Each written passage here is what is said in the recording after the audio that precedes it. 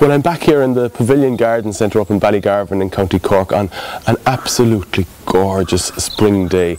It's one of these beautiful pet days with the blue skies and sunshine that it kind of makes you want to get out into the garden. It's good for the soul a day like this, and you really want to get out into it. You can hear the birds singing, you can literally feel things coming into growth all around you.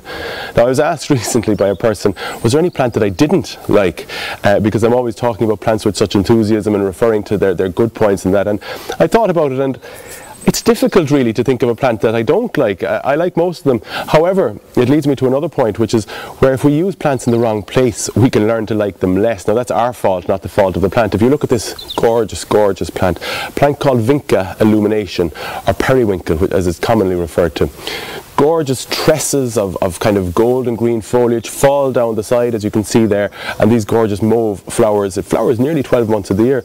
Absolutely stunning plant for the right effect. However, if you plant it into the ground, and it will surely give you good evergreen ground cover if that's what you want, but a bit like an unwanted house guest who begins to make himself feel too much at home, so too will the Vinca, because these innocent looking tendrils, where they hit the ground, they will set root.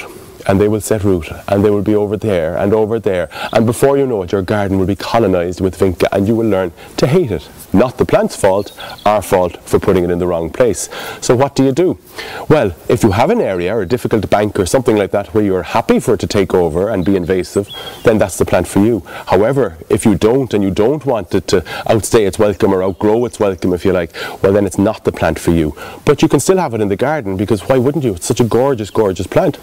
In a container, plant it in a pot where you get the effect of it coming down the side, or a raised bed would be similar, where you get the effect of it falling out over the edge. You have it here mixed with this cordyline and gorgeous purple leafed hebe, where you're going to get 12 months of interest. It's not just for summer colour, you're getting colour all year round from this combination. Herbs also are a plant that are very good to grow in pots in this climate, because they're native to the Mediterranean, where they have sunshine like this all the time, but they have very, very free draining soil. So therefore, in a pot or in a container like this, we can control the growing medium and control the amount of drainage to make sure that they don't get waterlogged. So all herbs, I would say, would nearly benefit from being grown in a raised bed or a pot like this. But there's one, this innocent looking fella here, mint, one of the nicest, absolutely gorgeous, one of the nicest of all fresh herbs. I insist you grow it in a pot. If you introduce him into the garden, he's going to bully everything. It should come with a government health warning. It's going to push all the other plants out and take over and colonise. Again, if you're happy for it to do that in a particular area of the garden, grand, because he will draw in the bees, he will draw in the butterflies and the good guys, but an absolute thug in the garden.